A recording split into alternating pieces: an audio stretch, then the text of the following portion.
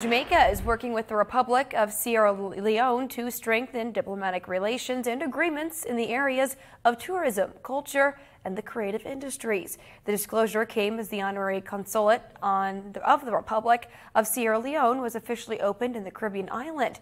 The Minister of Foreign Affairs and Foreign Trade, Senator Kamina Johnson-Smith, said discussions have already started about a memorandum of understanding in respect of tourism.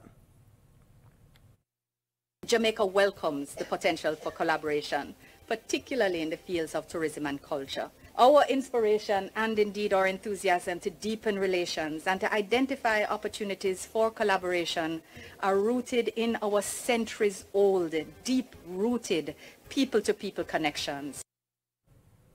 Now, Minister Johnson-Smith said other areas of cooperation that are being examined include capacity building to address the best practices in health, agriculture, and human capital development. Professor Rosalie Hamilton has been named the first honorary consul for the Republic of Sierra Leone to Jamaica.